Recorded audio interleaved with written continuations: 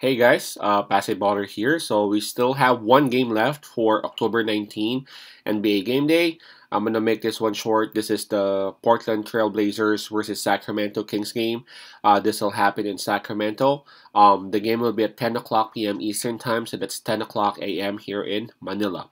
Again, I'm just inviting everyone who haven't subscribed yet to our YouTube account or YouTube channel, Baller. Please click on the subscribe button below. At the same time, hit on that bell logo.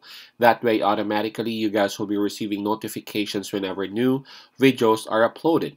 All right. By the way, the spread on this is minus 1.5, almost, almost a toss coin between these two teams. Minus 1.5, it's actually given to the home team, Sacramento Kings. Now, talk about the home team. It's Sacramento, so that's already one advantage right there for the Kings. Now, for the Portland Trail Blazers, it's been a while. It's been a while since I would actually see Damian Lillard. Is actually one of my idols.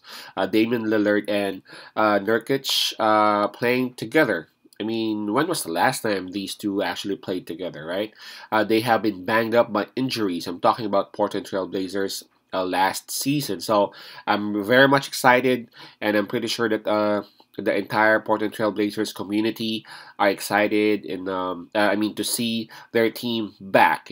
Anthony Simons, Jeremy Grant, Lillard, Nurkic, Josh Hart. That's the projected starting five for the Blazers. Now for the Kings, man, if the Blazers got the combination of Lillard and Nurkic, the Kings actually have this combo of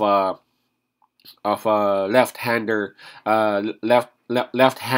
players. I'm talking about obviously De'Aaron Fox and Sabonis.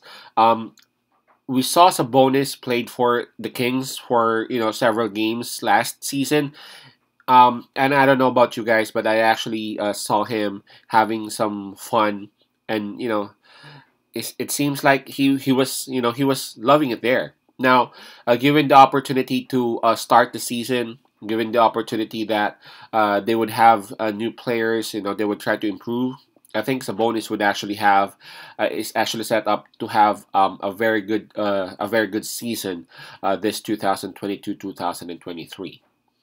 This one's gonna be tough to choose from this particular matchup, because again, this is almost a toss coin for me. I know it's the home it's Sacramento Kings who's actually at home, but I just I just can't go against Damian Lillard right now. I mean, it's been a while since Lillard hasn't played, and I'm pretty sure that Lillard has been wanting to set his feet out there in the court. He got Nurkic right there. I know Sabonis is right there as well, but man, Nurkic is actually bigger. He's actually stronger.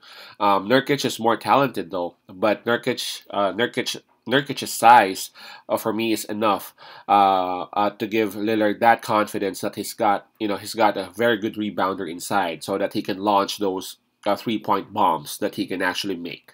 My pick on this one would be Portland Trail Blazers, and I'm just going to take the plus 1.5 for safety reasons. Again, that's Blazers plus 1.5. Peace out, pass I love, and God bless.